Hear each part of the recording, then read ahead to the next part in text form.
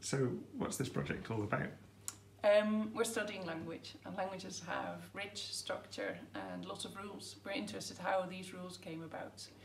And we do that by observing what people do in the lab when they do our experiments. Well, how does that work? Because don't all the people who come into the lab already have a language? Yeah, that's right. So they have a language, but we can make them not use that language by asking them to describe things using only gesture, so only their hands and bodies.